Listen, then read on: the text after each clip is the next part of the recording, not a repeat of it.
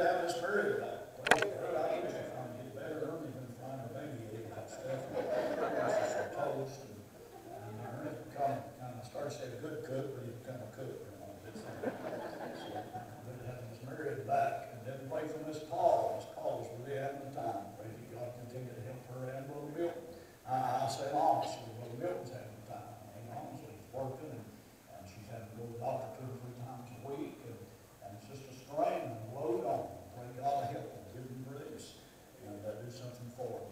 I need to see the men after church just a minute this morning if you can. And see all of you up here in just a few minutes. It'll take me a minute. So if I forget it, you remind me, come on up, and it'll take us a minute, all right? Let's all stand this morning, if you will. And turn your Bible to Exodus. I'm going to try to go back a little bit. I'm not growing weary with this myself. You might be, but I'm not. I've been trying to deal with the subject of victory now. Pastor said something to me this week over there in South Carolina. He goes to the church there. His daddy started the church 58 years ago, 62 years ago. His daddy started it in 1958. 62 years ago, his daddy started the church. And they've had some of the greatest preachers that ever lived in it down through the years. His daddy was there. He took it in the late 90s. His daddy died, and he took it. And he's been there all his life. He's got a Christian school. And one thing to another. He said something to me this week that just reconfirmed what I've said from this pulpit at various times. And it really helped me what he said. He's 72-year-old. He said, preacher, he said, there's a difference in pastoral preaching and evangelist preaching. And there is. There absolutely is. Now I go to a meeting like that, and I take 40 years of Bible knowledge, and I'll preach 3 or 5 nights there. You kind of skim off the top, get the best of everything, you know. You get the cream. You know what I'm talking about? You folks remember how to scream? Just scream. You scrape, what I'm trying to say, what's the word I'm trying to look for? Skim. I'm reading lips. I'm reading things. Skim the top of it. That's the word. You got the cream off, remember. You get the butter, make the butter.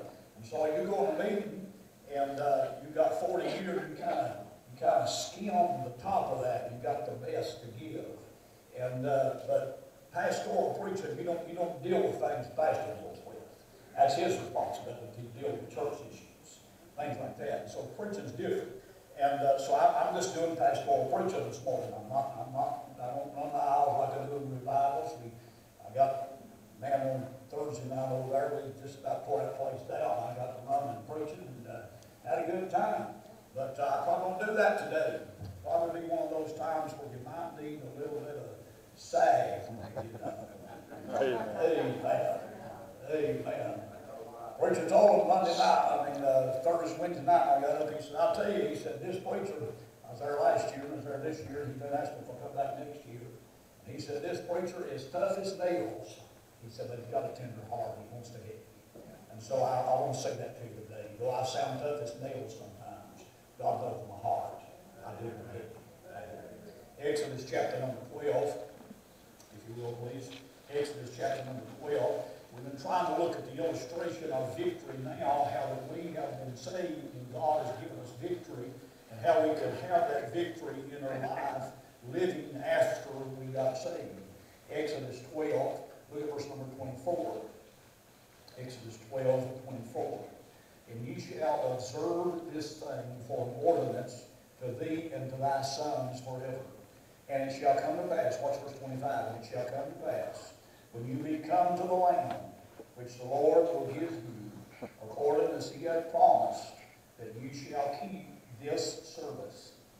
And it shall come to pass, when your children shall say unto you, what mean ye by this service?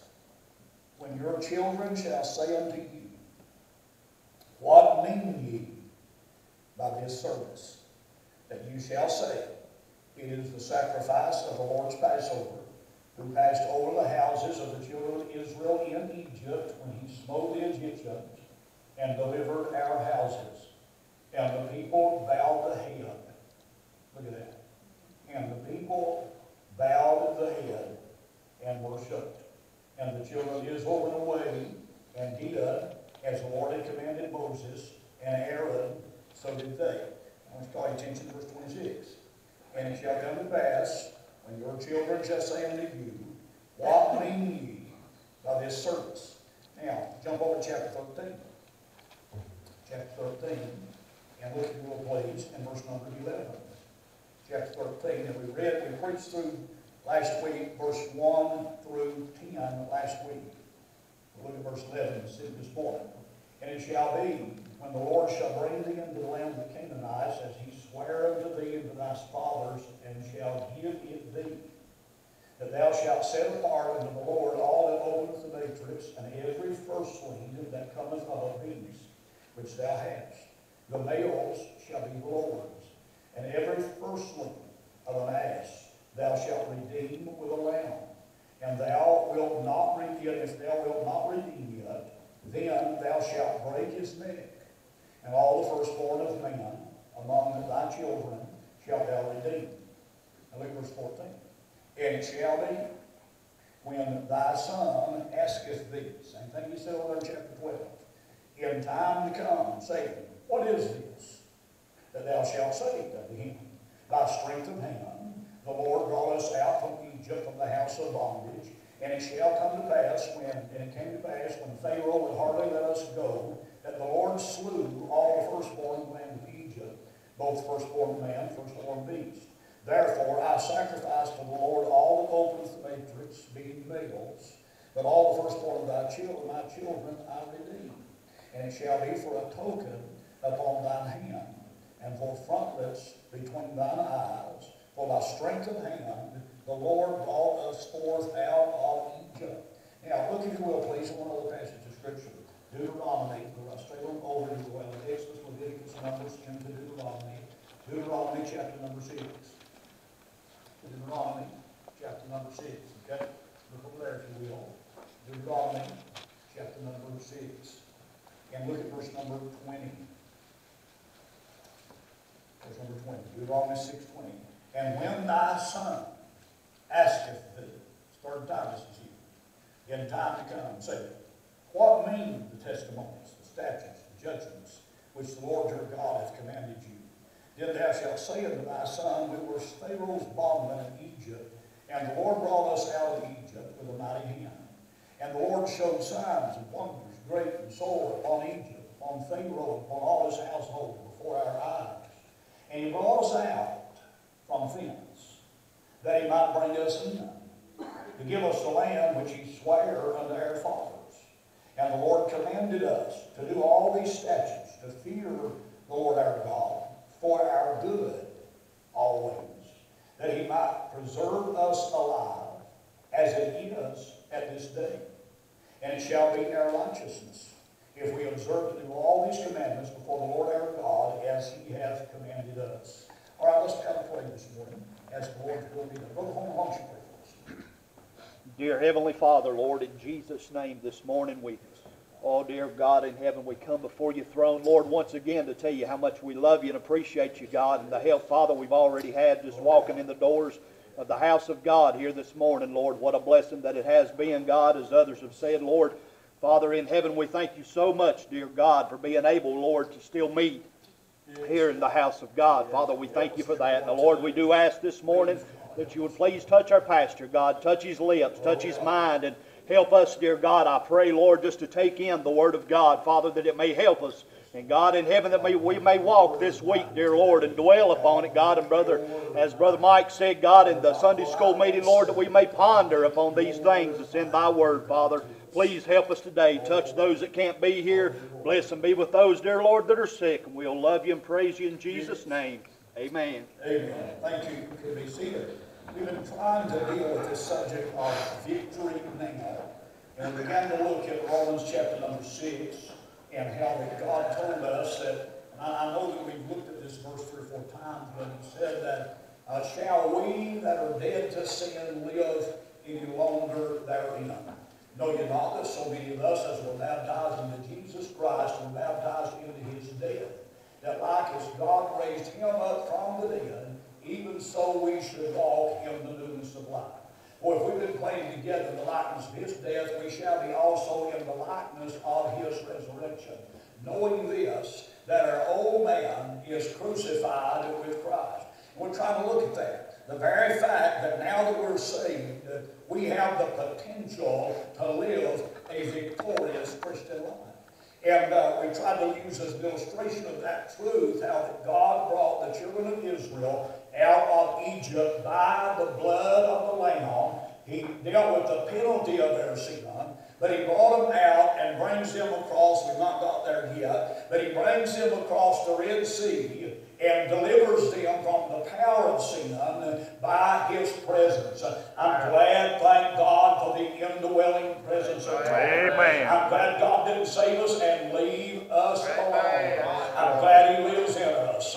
He just as sure as that cloud followed them, we'll deal with that later, through that wilderness. I'm glad we've got one that's living in us. Amen. He doesn't live over us, thank God. He lives in us. Yeah, amen. He's more intimately involved in our life than he was in the life of the children of Israel. Yeah. Isn't that a blessing? Amen. Somebody give me amen. Yes, amen. Thank God for that. Well, we dealt with those things, several things about God bringing them out. We looked last Sunday that if we're going to experience victory, in chapter 13, he said you've got to remember this day in verse number 3. You've got to remember this day. In other words, we talked about last Sunday, that if you're going to ever have victory, you've got to get it settled that you're saved.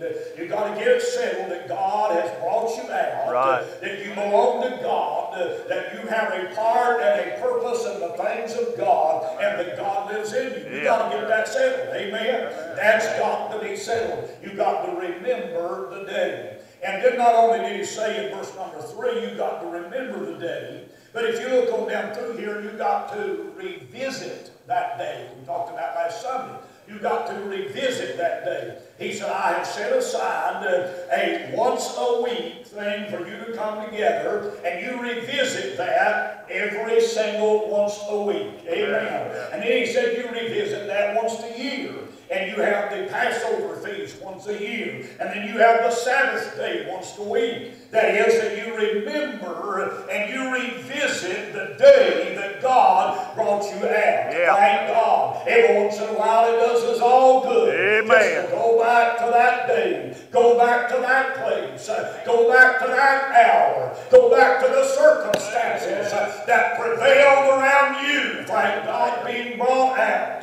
Amen. I think about it and I still get blessed. I heard Mays Jackson tell about it about every time he preached. Amen. Dormitory D, North Carolina. Y'all heard it, didn't you? And many of you, I've heard you tell it time and time again. And I've told it time and time again. And God said that's what you're to do. You're to remember it and then you're to revisit it once a week and you're to revisit it once a year. Now, here's the thing I want to deal with today. Not only he said that you are to remember that day, and you are to revisit that day, but according to verse number 11 through verse number 13, chapter 13, you are to not only remember it and revisit it, but you are to rehearse that day. In chapter number 12, notice what he said in verse 26. He said, your children are going to ask you, what mean you by this? In chapter 13 and verse 14, he said that your son's going to ask you in time to come, what mean ye by this? What is this? And then he said in Deuteronomy chapter 6, in time to come, your children are going to ask you, what's all this about? And you're to tell them why we do what we do. Now, I want you to listen to this just a minute. I would almost want to preach the last part of the message first, but let me just briefly mention the last part. And let's just go there and look at it just a second. Look at chapter number 2 of the book of Judges. Chapter number 2 of the book of Judges. Look there just a second. Now, they failed to do this. And I want you to notice the results, and we'll come back to this. In chapter 2 of the book of Judges, look at verse number 10. The Bible said, and also all that generation were gathered unto their fathers, and there arose another generation after them, which knew not the Lord, nor the works which he had done for Israel. Now, if you notice in the book of Judges, what's going on here, they're suffering the judgment of God every little bit. And the reason for that is that they failed, listen at me, they failed to remember, to revisit, and to rehearse what God had done for them. Amen. And they got in trouble. Now go back just a minute to Exodus chapter 12, and let's see if we can work our way through this. Exodus chapter 12. Notice what he said one more time in verse number 26. He said, when you get in the land that God promised you, in verse 25, he said, and your children, they're going to ask you, what mean you by this service? Well, what service? The Passover sacrifice. Why do we do this, Daddy? Why do we take a lamb? Why do we cut its throat? And that was to be an ongoing thing, and it was still an ongoing thing up to the death of Jesus. Amen. And they'd take a lamb and they'd cut its throat, and they'd catch its blood, amen, and they'd eat that lamb. And the children were going to say, Daddy, Grandpa, Grandma, why do we do this? What's this all about? Why do we do this? And God said this, you tell your children why we do what we do. If you want to maintain victory, when you get in the promised land, he said to the people of God, if you want to maintain victory, when you get in the promised land, you've got to bring the generation that's below you on up to understand why we do what we do. Right. You can't let the younger generation come up with that understanding why we do what we do. Amen. Now that's where we fail this country. We fail to teach our children. Amen. I'll say more about that in just a minute. But here's what he said. You're to tell them, here's what you tell them. You're to tell them, son, honey, little girl and daughter, we were bombing down there in Egypt, and we couldn't get ourselves out, and we were depraved sinners, and we had departed from God, and we couldn't get ourselves out. But here's how God gets us out. He takes the blood of the lamb and substitutes our sacrifice. Amen. He lets an innocent animal die for the guilty. Amen. He lets one that ain't done nothing die for those that have done. Amen. And he takes that blood and he accepts that blood and the death of that lamb in your place, honey. Amen. And you tell your children that. And your children grow up saying, I'm a sinner. I must accept the blood of the lamb. Amen. And they grow up understanding that. But if they don't get told that, they grow up thinking I'm okay.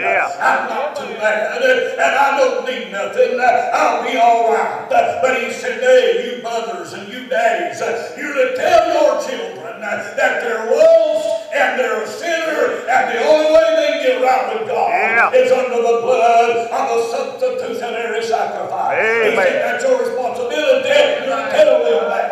Amen. Now, if you don't tell them that, what happens when the time they did get over there in the Canaan land during those wilderness journeys, and the next generation failed to tell their children, and when they got in Canaan land, you know what they did? They forgot God. Yeah, amen.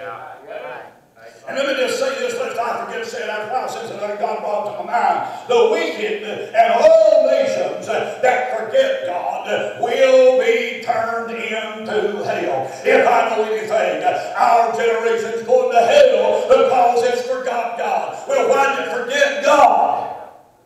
Yeah. Why did it forget God? Because mamas. Yeah, that's it. And daddies quit telling their children, you're lost, you're a sinner. We got Dr. Spock, and we got Dear Abby, and Dear Meg, and we got Dr. Phil, and we got all these psychological dumbbells, these crazy psychiatrists. They tell everybody now what you're supposed to tell your children is you're all right, and you'll be okay, and you down to it, you give it what it wants, and you give it everything. You listen to me out there. You give it everything it wants, and it'll be all right, and you tell it all that, and it grows up meaning the devil. Amen. It grows up selfish, and it grows up not thinking it's a sinner. But you take little boys this age, amen, and Reese, you and Keith, you start telling them, and Homer, and Megan, and the rest of you, and Brent, and Andy, and all of you, you start telling your little kid. You don't tell it it's a good kid. That's right. You don't tell it it's a good young, and ain't nothing wrong with it. It won't grow out of it. Amen. It'll get worse. But you start telling it that the law of God said it's a sinner. The Word of God said it's lost. Yes, the Word of God said it's going to hell. Amen. The Word of God said it needs redemption. The Word of God said it needs washing in the blood of Jesus. Amen. And you start telling it that, and then one day it'll come to the church house, and thank God it'll get under conviction, and it'll get saved. Amen. Yes, sir. Amen. He said, so you tell them that redemption's by blood. Amen. That's what you tell them. You tell them that not by the blood of bulls and goats, but by his own blood. Enter he once into the holy place, having obtained eternal redemption for us. You tell them, thank God, that unto him that loved us and washed us from our sins in his own blood. You tell them salvation's by blood. Salvation ain't by works. Salvation ain't by water. Salvation ain't through a wafer. Salvation ain't an Episcopalian rector, nor a Baptist preacher, nor a pope, nor a priest, nor nothing else. Thank God, trial salvation's in blood. Amen. Thank God for blood. Thank God for blood. Thank God for blood. Amen. Know you not that you are not redeemed by corruptible things, such as silver and gold and things conversation received by tradition from your father, but with the precious blood of Christ, as of a lamb without spot and without blemish. Thank God for the blood. Amen. Come on, preacher. Thank God for the blood. Hey, listen, in the Garden of Eden, it was blood that God used to get them out of Eden. Amen. In Exodus 12, it was blood that God used to get them out of Eden. Amen. All through the wilderness of the tabernacle, it was blood that God used to look over their sin. And then thank God on Calvary, it was blood that took away the sin of the world. And now saying 2020, it's still the blood. It's still the blood. Yes. Thank God, it's still the blood. Not just any blood, but the blood of Jesus. Not transubstitutionary blood, the real blood of Jesus. Thank God, that's still on the mercy seat. Right now while I speak, the blood's still on the mercy seat. Speaking for mercy before God. Amen. Hallelujah. That's what you tell your kids. You ever told your kids that? Amen. Yeah. Amen. Let me make a statement right there since we're preaching on this thing about telling your kids. You don't have to go, when your kids go off school, they get in trouble with the teachers, they get in trouble with somebody else. You're not to come home and take up for the kid and go down to school and slap the teacher and cuss the teacher. You tell it it's a sinner and it needs its nature broke. Yeah. And when you break his nature, bust his back in. Amen. By the way, amen. You show me a kid that ain't been whipped much, and I'll show you one's meaner than that. Yes, sir. Amen. I didn't cost you everything, thank God. I don't need your money, thank God. Amen. I didn't cost you everything. Amen. You're to teach it, it's a sinner. It's to play with a wicked nature, and it needs to be saved. Amen. Yeah. Yes, sir. Amen. Amen. I don't like it where you are now. Amen. Here's the manifold aspect of this question, the Passover sacrifice. And then look at chapter number 13. He said, here's they ask this question again. Chapter 13 and verse number 14. He said, that shall be when this son, thy son, asketh thee in the time to come, saying, what is this? What is this? Here in chapter 12 is the Passover sacrifice. In chapter 13 is the purification service. It's where you take the young person, the young boy, and the firstling of all sacrifices, and you give them to God. And you say, hey, son, we don't belong to ourselves no more. We belong to God. God bought us. Amen. The Lord paid for us. Amen. This family, hallelujah, God. This family don't belong to the world anymore. Amen. This family don't belong to Egypt anymore. This family don't belong to the coach and the ball team and the school teacher. This family belongs to God. Yes. Amen. Amen. And you to tell them that I dedicated my family unto the Lord. Praise God. Amen. Yeah. Oh, help me, dear God. Amen. He said, they're going to ask you, listen to this. He simply said, you are to live in such a way that your cause of hunger, your children know the God you serve. Amen.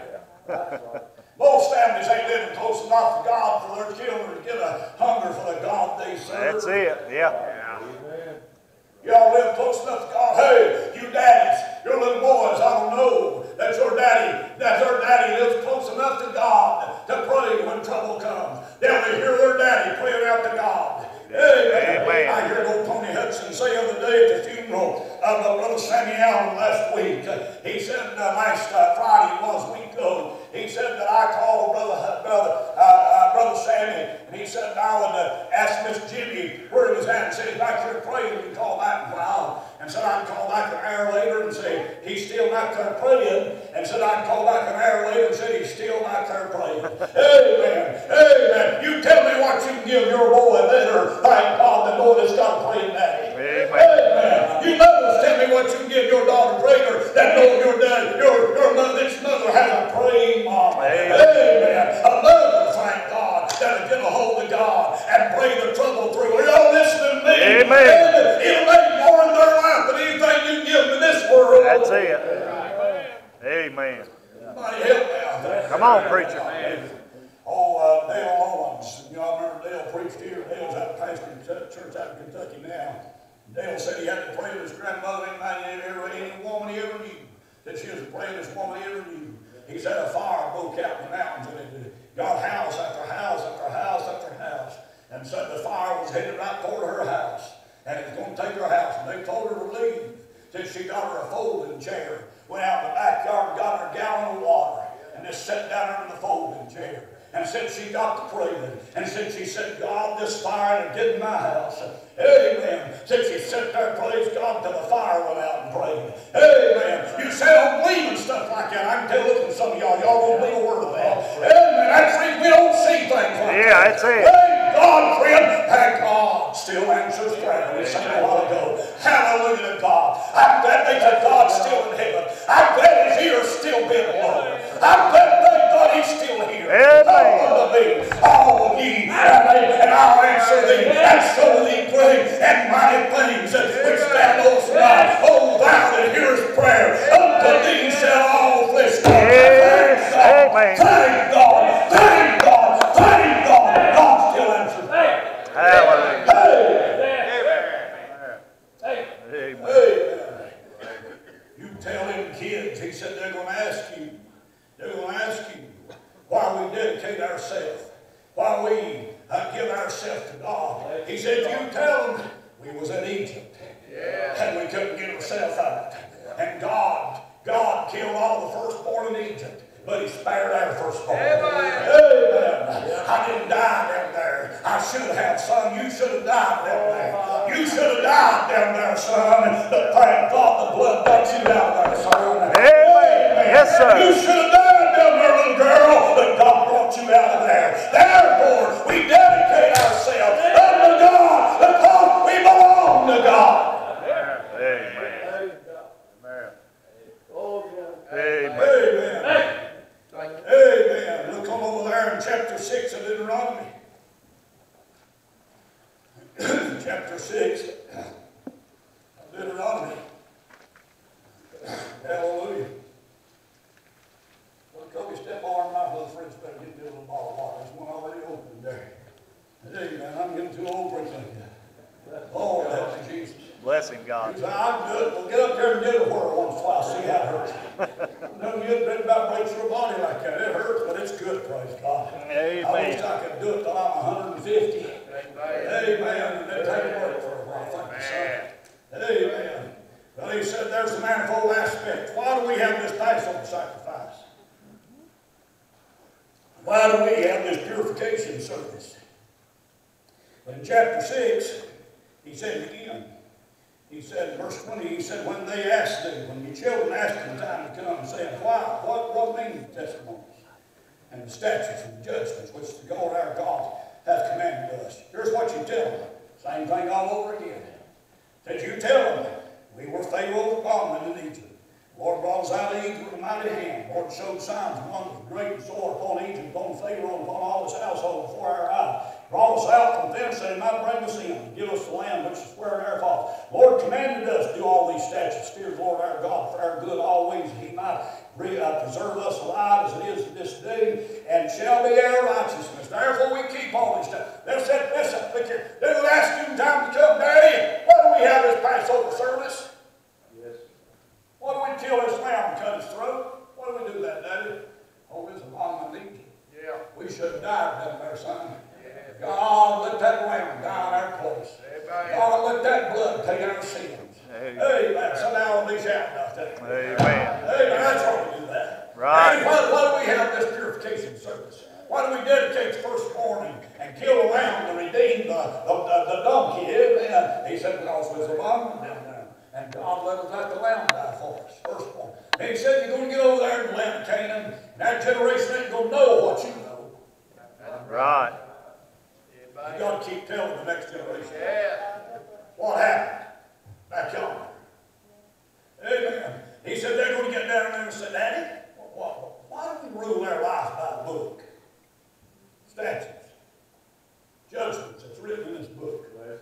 Why do we do that? Why do we different, Daddy? My Daddy, the other little boys, they don't do that. And the little Amorite boys, and the little Moabite boys, and the little Canaanite boys, they don't do that, Daddy. Well, they married 3 and 4 and 5 times, and they got 2 and 3 women, and they committed adultery, they drank liquor, and why do we have to do that? Them little girls going around wearing dresses on. That's exactly right. I won't get mad at it. Them little girls going around wearing dresses, not she wasn't wearing her pants. You're right. Amen. Yeah, the Bible told them don't wear anything that's split that's in a pants type thing in the straddle. A women's dress straddles to be open. Amen. It would be sewed up what we call pants, breeches, slacks. He said, you girls, you don't wear that. You women, you don't wear that. And they said, well, Daddy, why the world does that? They all wear that. Why don't we wear that? Come on. You're right. God said, I'll tell you why. Because you're my people. I tell you how to dress. That's it. I tell you how to live. I give you statutes and I give you judgments. I tell you how to walk, talk, live, dress, where you go, what you spend your money on. I'll tell you how to do that. Y'all notice how quiet he got right there? Yeah, come on. You're right, preacher. Amen. Everybody else does it. Daddy, why do we do it? Why are we different? Why does this book? You may not like this. I don't really care about it now. I'll go off the Bible right now. But most folks don't regulate their life with that book one way. No, sir. Often play goes by and they'll throw it down in. Come on. You're right. They dress the way they want to, go where they want to, spend the money the way they want to, talk the way they want to, act when they want to, go where they want to, lay out of church when they want to, do what they want to. Go to what kind of church makes them feel good, still the kind of church that God says to go to. And all that stuff. I'm having a good time on this, y'all. I'm just kind of talking out loud. I'm just thinking out loud. You're thinking out loud. Amen. Why do we do this? Why do we do this, Daddy? God said you take children with a bomb. Amen. With sinners going to hell. But for the blood of the Lamb. Amen. Hallelujah. Thank God. He took us from being the property of the world, but it's the property of the Lord. Amen. Oh, get over that. Get over. Come on now. Come on. I can get a whole lot rougher if you want me to. Amen. You put up on me, I'll put up on you. Amen. God said y'all look different, act different, dress different, and just all together exactly what I say. Not what you feel like, not what you think. That's right. Not what you feel like's right. Not what mommy says right or daddy says right. What God says right. Amen. That's good. And so you and preacher ain't got no business telling us how to live. Preacher ain't trying to tell you how to live. I'm just trying to tell you just simply obey what the Bible says. Amen. That's all you have to do. These churches getting together, they're writing bylaws after they got as many bylaws on the church as Congress has got. We need bylaws. We got bylaws. That's it. What better bylaw you get than the book God gives us? Amen. Man shall not live by bread alone, but by every word that proceedeth out of the mouth of God. Look up here at me. You ain't afraid of you, y'all not be there. Amen. I know you ain't gonna do it, but I'm gonna preach it till I'm so old and feeble that I can't hardly walk anymore. Preach on. I'm gonna stay in your flesh about it, and you're gonna have to answer the judgment seat. Amen. Yeah. That's right. Answer the judgment seat. Well, he said in chapter 6, verse 2, he said that thou mayest fear the Lord. Chapter 6, verse 13, that thou mayest fear the Lord. Chapter 6, verse 24, that thou might fear the Lord. Daddy, why do we fear God? Why are we supposed to fear God, Daddy? Because there's a bottom of Egypt, and God brought us out. He said in verse 5 and 14, in essence, you're not to forsake God. Verse 2, 14, 17, 24, and 25, he said you're not to follow other gods. Amen. Amen. So God set ceremonial laws, civil laws, and moral laws for us to live by. And here's what he said. You are to teach these to your children. Amen. Amen. Help me, Lord. Well, there's not only the mind manifold aspect of this question, but I want you to notice just a minute the mindset associated with this question. The mindset associated with it. Why?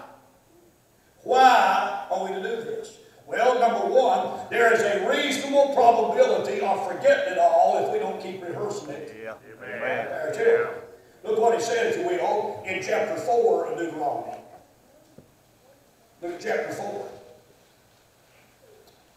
Chapter 4. Look at verse 1. Therefore, hearken. That means giving in attentive ear. Let me stop a second. I'm not going to get in a hurry just because I can do it. You go. This is, that word hearken don't mean to hear. It means to hear with a desire to obey. Hearken, O Israel, unto the statutes and unto the judgments which I teach you. For to do them, not just hear them, not be a hearer only, that you may live and go and possess the land which the Lord God of your fathers giveth unto you. You shall not add unto the word which I command you, neither shall you diminish aught from it. We'll come back. Let me just stop. I'm going to slow down. He said you're not to add to it. You know, it's amazing how Baptist, independent Baptist, that's what I am, as always preaching. It's amazing how Baptist gets mad because he's other Bibles. They get mad because they talk, oh, we're King James Bible people. I'm thinking, man, not now. You fight you over the King James Bible, they won't go church. God help us. Well, he said you're not to add to it, you're not to diminish from it. Right. That word diminish, you look at the word up in the Greek, it means to whittle at. It means literally to chip at or to hew at. He said you're not to chip at the word of God. Now, I believe that part about Jesus dying for me, but that part about how I dress. Yeah. Let's chip the edge on that. Come on. Let's whittle that off. That's good. Smooth that up to the edges ain't so sharp when you see it. Yeah. God help us. Yeah, I believe Jesus paid it all. Thank God. Hallelujah. I believe that. But I ain't going to pay none of my tithes. Come on. Come on. You're good. Amen. We like to talk about our King James Bible. We're King James Bible people, and then not even obey the King James Bible we say we believe in. Amen. Amen. Amen. Look at verse 2. You shall not add unto the word which I command you, neither shall you diminish aught from it, that you may keep the commandments of the Lord your God which he command you. Your eyes have seen what I did, and so on and so on. You're to cleave to God, verse 4. You're to do what I say in verse 5. You're to keep yourselves in your wisdom and understanding in this in verse 6. Look at verse 9. Only take heed to thyself. Keep thy soul diligently. Why? Here is the reason he gave all this. Here's the reason he wants it remembered, rehearsed, and revisited. Lest thou forget the things which thine eyes have seen, unless they depart from thine heart all the days of thy life. But teach them. thy sons and thy sons' sons. He said, lest you forget. He said, if you don't tell your kids, they forget. And then before you know it, you've got a generation that don't even know it. Right. Are y'all listening? Amen. Look at verse 23. Take heed unto yourselves what? Lest ye forget. Now come back to this. Look at chapter 6. Look at verse 12. Then beware lest thou forget the Lord which brought thee forth out of the land of Egypt. He said, lest you forget. Look at chapter 7, verse 18. Look at it, look at it, look at it, look at it. Chapter 7, verse 18. Thou shalt not be afraid of them, but shalt well remember what the Lord thy God did unto Pharaoh and all Egypt. He said you can't forget. Look at chapter 8, verse 1. All the commandments which I command you this day shall ye observe to do, that you may live and multiply and possess the land which the Lord sware unto your fathers, and thou shalt remember all the way. He said you've got to remember this. Look at verse 11. Beware that thou forget not the Lord thy God, and not keeping his commandments, his statutes, and judgments, and so on. Verse 14. Then, chapter 8, verse 14. Then thine heart be lifted up, and thou forget the Lord. Verse 18. But thou shalt remember the Lord. Verse 19. And it shall be if thou do it all forget. Here, listen, y'all getting the message? Yeah. Here is the reason that God said you're to keep teaching this. Amen. I'm not hurrying. We have church time to preach that. Amen. Amen. God said you're to keep teaching this lest you forget. Right. Now, if you forget, let me ask you a crazy question, okay? It's so crazy you'll think I'm crazy. Well, I really am. I'm good. If you forget how to say your ABCs, and if you forget how to count to 100 and do math, you reckon there's any chance of your kids ever knowing ABCs and how to count to 100 and do math? No, sir. You reckon there's any chance of your kids ever learning? But if you forget God, if you forget the precepts of God, if you forget the judgments of God, if you forget the fear of the Lord, if you forget that first day of the week, and you forget about the blood sacrifice and the sin that God forgave you and brought you out, and you forget it, be sure your children never know about it. Yeah, that's right. Amen. Now look back at chapter 4 of Deuteronomy. Chapter 6, I think it is. Chapter 6, yes. Chapter 6. He said there is a reasonable probability of forgetting. So he said, here's what you're going to do. Look at chapter 6, verse 1. Y'all enjoying this? I know you are. Amen. Yes, sir. Look at verse 1. Now these are the commandments. Chapter 6, verse 1, Deuteronomy. These are the commandments, the statutes, and judgments which the Lord your God commanded you. They're not suggestions. God's book is not a book of spiritual suggestions. Right. They're not pick and choose. Amen. Yeah. Everybody liked them tests when you went to school, them multiple choice. I mean, like them multiple choice questions. I mean, you could sometimes guess at them. Right. I like taking an IQ test on my cell phone. I love taking that. I do. Some of them I don't know, but every once in a while, if I don't know, I'll guess. I'll just kind of make a reasonable, educated guess and get it right. God didn't say, here's some suggestions. The 10 suggestions. Hey, God said, here's your 10 suggestions. Thou shalt not commit adultery. I suggest that. I suggest that you don't lie. God said, these are the commandments. Right. Amen. This is how you live. Hey. Hey, verse 2. He said, that thou mayest fear the Lord thy God, to keep all, not part of them. See, you know, choose which ones you keep them all. That's why the Bible says you break one. Broke them all. James 2:10 said this, y'all with me now? Yeah. Amen. James 2:10 said you break one. If you offend in one, offend in all. They're not separate. They're like links to a chain. Break one, the whole chain is broke. Look at that. that you may keep all the statutes and commandments which I command thee, thou, thy son's son, all the days of thy life. Thou mayest prolong your days, you see. You'll increase, and so on. Then he tells them what the commandments are. Verse 4, Hear, O Israel, the Lord our God is one Lord. Thou shalt love the Lord thy God with all thy heart, soul, mind. And these words which I command thee this day, thou shalt be in thine heart. Here's what he said you do with them. Number one, you teach them. Teach them to who? Diligently. Amen. I can see we're going to be a while getting out of here today. I'm telling you, Brother Jerry, we're going to be a while getting out of here today.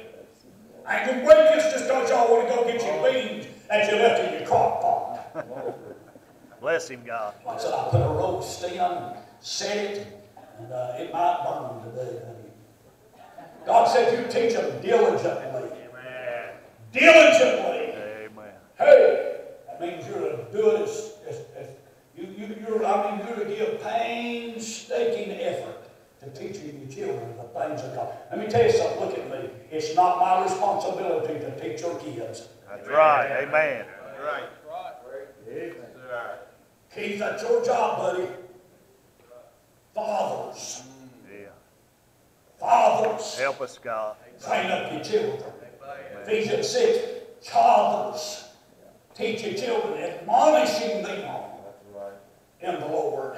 I thought about it a while ago. I want to ask you to turn to it. Solomon said this. He said, I was my father's only son and my mother's beloved, and they taught me. Yeah. Amen. Amen. David was a man after God's own heart. One of the reasons might have been that he taught his children right. Read on. He said, you teach them, number one, diligently. It's my responsibility to do that. It's yours. Unto thy children. And shalt talk of them.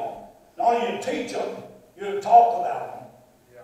When thou sittest down house. What do you talk about when you sit around the living room, bud? Amen. Amen. Amen. I'm liking this. What do you talk about in your children? Amen. And all the children go up hate the preacher sometimes. Amen. You heard mom and dad sitting around talking about it. I'm preaching, thank God. Yes, sir, you are. Amen. Going home from church, and they hear mom and dad sitting up there and saying, I'll tell you one thing. Well, Buster, I guess he's a pretty good fellow in a way. And I'll tell you, I just don't agree with all that stuff he says. Now, I thank God for letting us live our life the way we want to. Yeah, you go ahead, buddy. You'll raise a junior that'll break your heart someday. Amen.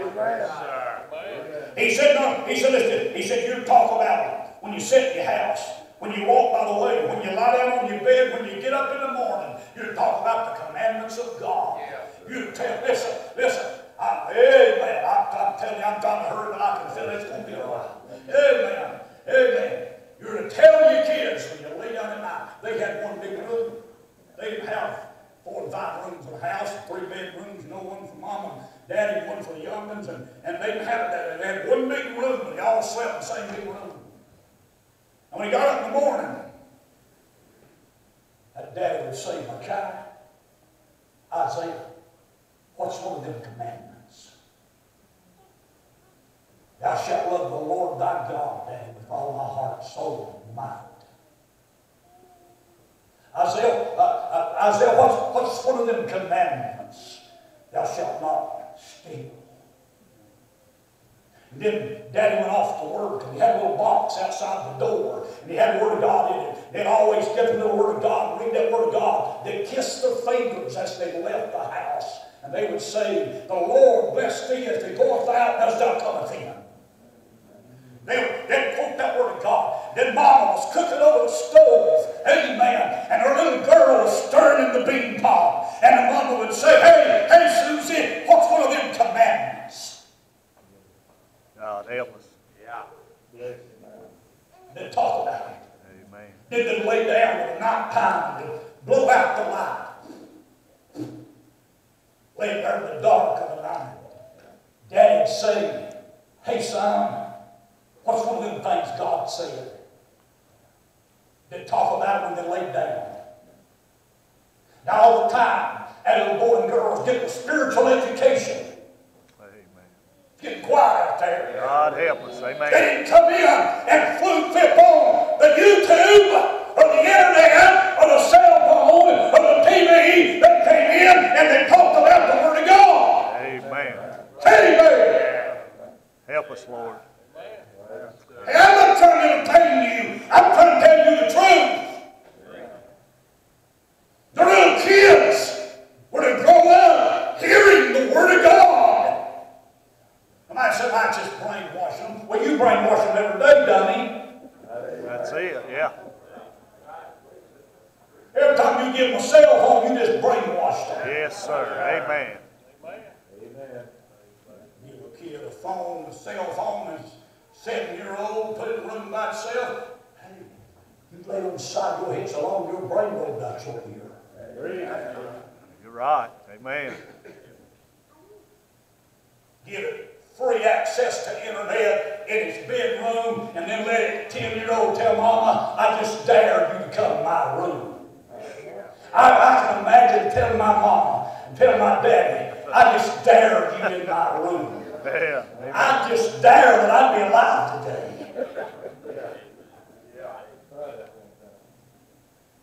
And y'all remember the odd. You're right, preacher. The one we raise them. We live like the devil in front of them, fighting scratch like hen and rooster. I had old tomcats outside fighting and scratching mom and daddy. Take them to church and put them on a bench for an hour, 35, 40, 50 minutes to an hour under the preacher once a week, and then go out the door and let them live like the devil, dress like a boy, as a girl, another girl, like a boy, dress like a girl, and act like a girl, and amen, never tell them what the Word of God said, and that's how we raise them, and don't be surprised when they raise up to hate God and the church and everything about God. Yes, amen. That's good.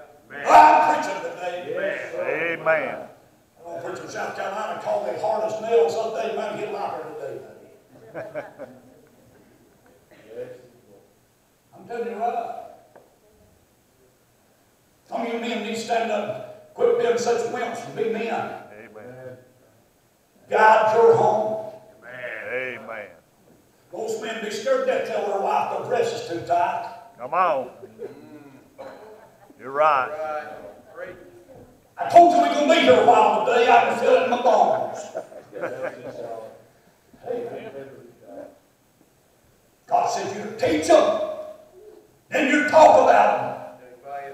He said something else about it in verse 8. He said, thou shalt bind them for a sign upon thine hand. They shall be for frontness between thine eyes. He said, you're to tie them on your body. Take some scriptures and tie them on your body. Amen. Amen. I know I'm going to say the English said, fair enough, I'm going to preach like you've done that. If you need to walk out, just go on out. Let's go to the house where you need to go. I thank God for the days that mamas and daddies, they decorated their house with verses of Scripture. Yeah. I go to churches right now. I'm not sure where it's a church house or a home decorating center.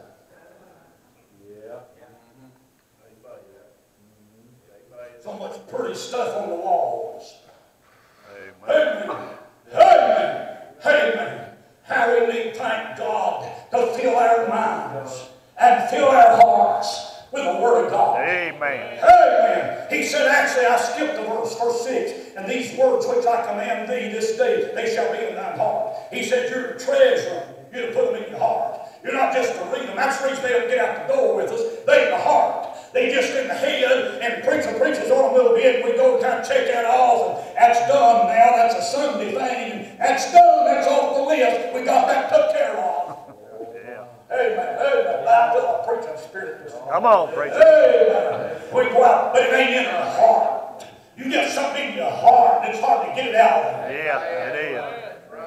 You say, I don't believe that. Some of you got bitterness in there right now. Tell me it ain't hard to get out. Yeah, amen. You get the things of God down in there, buddy. You won't come in here once a week. Yeah, amen. Old Tommy Work told me last night, he said, preacher, and he said the funeral home wanted to kind of have the funeral tonight. He said, I needed to go to church. I needed what I could get from the church house. He said the church house helps me. Yeah. Amen. Amen. Get it in your heart.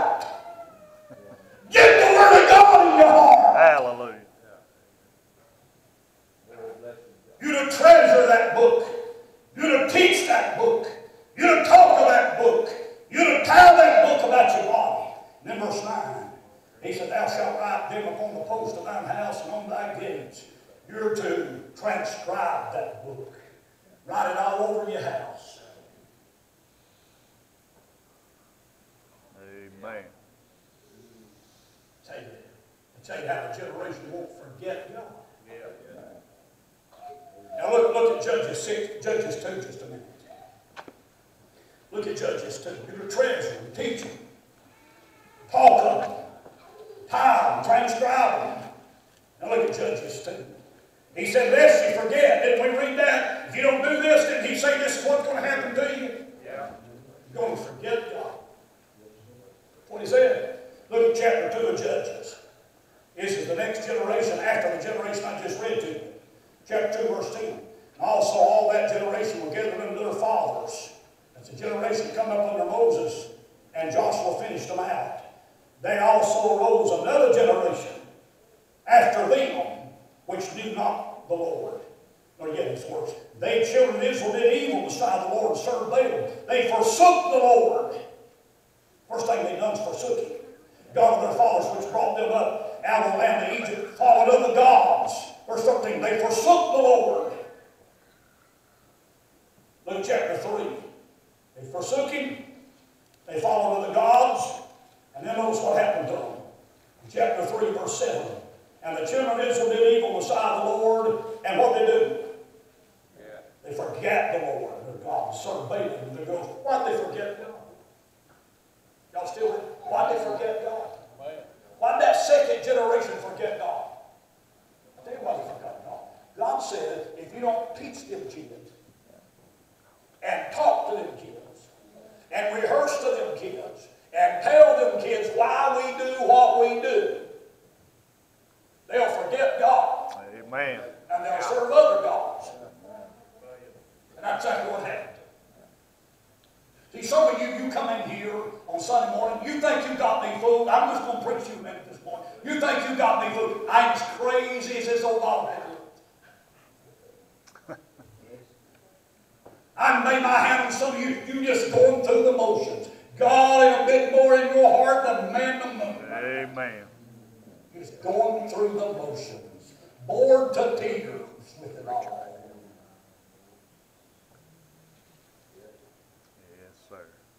If you get bored with it, write her down, buddy. You're going to reap it, that boy and girl. Yeah, amen. They're going to forsake God, forget God, cuss the preacher, probably cuss you too. I've watched people, I've been pastoring this church 30 years. I've watched people run in here and say, pray for my son or pray for my daughter about once every 3, 4, 5 months and expect that to change things around the house. Ain't going to work that way. No, sir. You ain't faithful, don't expect them to do nothing. That's it. They'll do just about what they see in you. Yeah. They will. God said you're going to have to, them kids, you're going to have to live in such a way to create a hunger. Daddy, why do we do this? And you're telling them, you're the treasure in your heart. Teach it, talk about it, tie and transcribe it, and tell your children about it, lest they forget. Look at Psalm 78. Give me a few more minutes. Sure, we will. Psalm 78. Look at verse 1. Psalm 78. Give ear, O my people, to my law. Incline your ears to the words of my mouth. I'll open my mouth in a parable. I will utter dark sayings of old, which we've heard and known. Our fathers have told us. Our fathers have told us. We will not hide them from their children. Showing to the generation to come the praises of the Lord and his strength and his wonderful works that he has done. For he established a testimony. Verse 7, look on down there, look at verse 6. That the generation to come might know thee. Even the children which should be born, who should arise and declare them to their children We drop it from our children, next generation over from that won't do anything. That they might set their hope in God and not forget the works of God, but keep His commandments, and might not be as their fathers, a stubborn and rebellious generation, a generation did not set their heart aright, whose spirit was not steadfast with God. Verse 11, look what it did. And forget His words. And what happened? It provoked God, verse 17. Look what happened in verse 22. Because they believed not and trusted not in God. They wasn't taught, they forgot, and they couldn't believe God. Verse 32, all this they sinned still, believed not. Verse 35, they remembered that God was their rock when He called upon them. Verse 42, they remembered not His works. I want you to look one more passage of Scripture. Look, if you will, please, in Psalms. Just one more time, just a minute. In Psalms 106. Stay with me just another minute. Y'all get the message? Amen. They failed God. They forgot God. They forsook God. Then they followed other gods. Notice what happens as a result of every bit of that. Notice the results. Look at Psalm 106. Which time? Psalm 106. Verse 32. They angered Him, that is God also, at the waters of strife, so that it went ill with Moses for their sakes. Verse 33. Because they provoked His Spirit, so that He spake unadvisedly. And the subject of verse 33 is not God. The subject of verse 33 is Moses. Because they provoked Moses' spirit, so that he, Moses, spake unadvisedly with his lips. They did not destroy the nations concerning whom the Lord commanded them. Notice what they did. In verse 35, they lingered with the heathen, but were mingled among the heathen. They mixed themselves. Y'all give me a few minutes here. They mixed themselves with the heathen. They got to going where the heathen went and doing the things the heathen done. Amen. They got to living like the heathen. Yeah.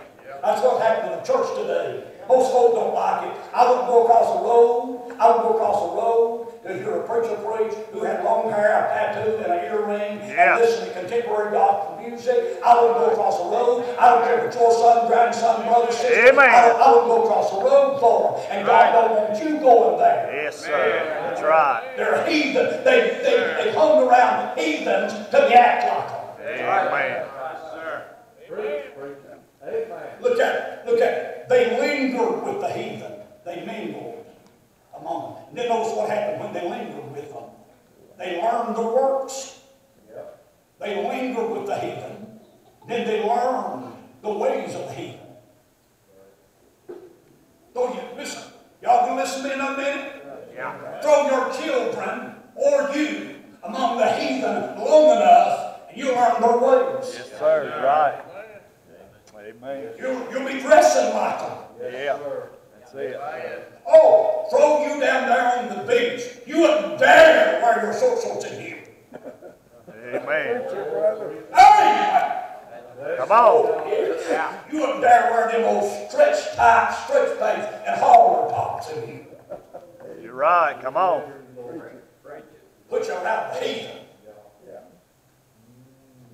Put you around the heathen. You'll go dressing like them because you feel like them. Yeah, that's it. I want to tell you one thing. If there's more heathen in you than there is holiness, it might be you're still a heathen. It may be it. Amen. I bet you if I could hide in the trunk of the car today, it'd be amazing what I'd hear. Look what they did. They lingered with the heathen, verse 35. They learned the ways of the heathen, verse 35. And then notice what happened. Before you know it, they're living like the heathen. They served their idols. They lingered, learned, now they're living like the heathen. Which was a snare unto them. Now they're laden with the burdens of the heathen. They're snared unto them. Then verse 37. Yea, they sacrificed their sons and their daughters unto the devils, shed innocent blood, even the blood of their sons and their daughters, whom they sacrificed unto the idols of Canaan. And the land was polluted with their blood. Thus were they defiled with their own works. They went a-whoring with their own instruments. Therefore was the wrath of the Lord kindled against his people, not the heathen. He got angry because of the actions of his people. Amen. It's going to be one of the longest messages I preached for a long time. He didn't get angry at the heathen. He got angry at his people that lived like the heathen, learned the ways of the heathen, lingered with the heathen, got laden and acted like the heathen. And before you know it, they lowered their standards. Amen. That now their standards are being set by the heathen. Amen. He said, now, listen, go back a minute in your mind.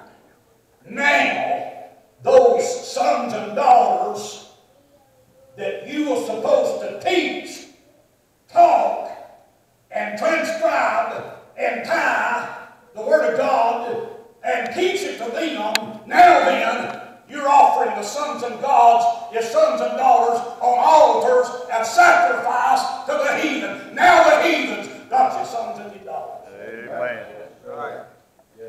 Now they've got them. God's mad about it. And it might be that he just sent COVID or something like that, you know.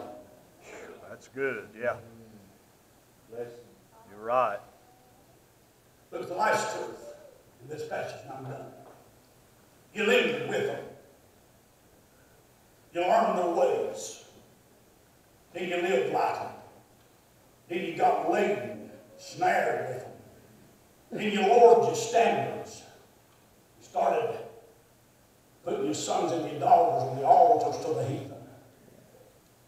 Then God got angry at it. Verse 30, look at verse 39 again. Thus were they defiled with their own works, and went a-whoring after their own inventions.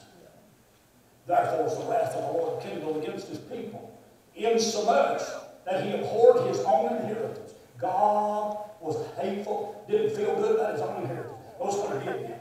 Look at it. Look at it. I'm done. Verse 41. He gave them into the hand of the heathen, and they that hated them ruled over them. Their enemies also oppressed them, and they were brought unto subjection under their hand. You know the last thing he done? He let them labor under the heathen. He let the world overrun them, and they now are servants to the world. Yeah. That's what it is. Yes, sir. And it all started with a failure from mom and dad to live in a way to cause a hunger for a little child, and then the child being taught and trained in the ways of God, and then when he gets old, he'll not depart from it because mom and dad taught him the ways of God. Amen. Have we not listened? Look at here. Have we not lingered with him? I'm going to tell you one thing, Sutherland. God help me. I'm going to go out of this world being separate from it. Amen. Mine's made up. Didn't make it up yesterday, by the way. Look up here. Get that Bible folded up and set down. We're not hardly done yet. We're just about. Have we not lingered with them? Throw them off into the world.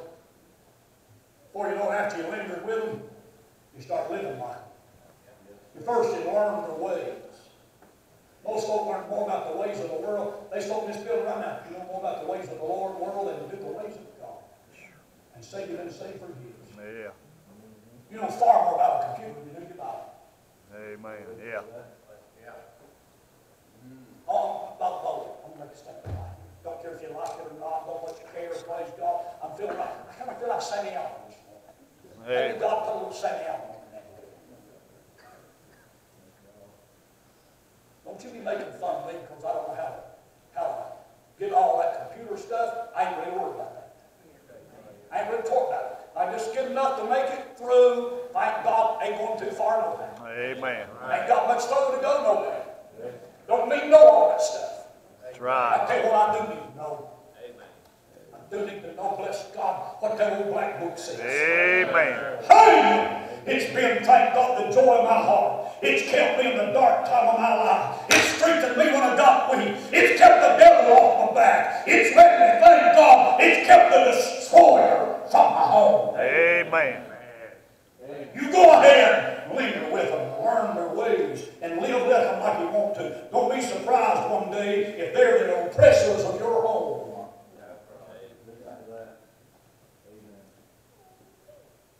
You're a man of the day, but let us let his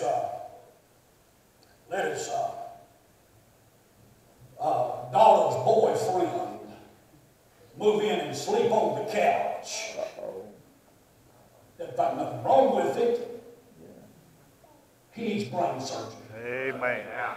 I like being able to do it.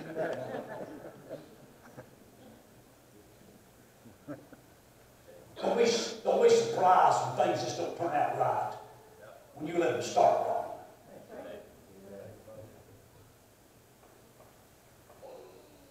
Amen. When old Joseph saw Pharaoh's, Potiphar's harlot wife set her eyes on him, he began to make a wicked way. I watch my testimony, don't you? I mean, you know watch your testimony. Little old boy down there, his brother. You remember when Keith Walls was here last year? There was a funeral at this same church. The boy drowned it. It's his family. The boy's name's Daniel. Dad's name's Daniel. The boy drowned it. It's his little brother. He's 6 years old, little boy. Sweetest little old fella. Come to me after I preached on Wednesday night. Said, can I talk to you? I said, sure, son, let's talk. He said, no, we're going to the room right here. I said, no, we're talking. He said, no, let's go to the room. He said, my little brother died and I'm having a hard time. I said, we'll go in and talk, we'll leave the door open. You better watch your testimony, buddy, in a world like we live in. I'm going to tell you something. My testimony is more important to me than the keys to my house or my truck. Amen. I ain't lingering with them. Listen, I ain't going to linger around. You may have to work with me. There's a difference in working with them and lingering with them. That's right. You may have to work with them today, but you don't have to hunt and fish. My stepmother used to say, I'll be friendly to them, but I don't have to eat their salad.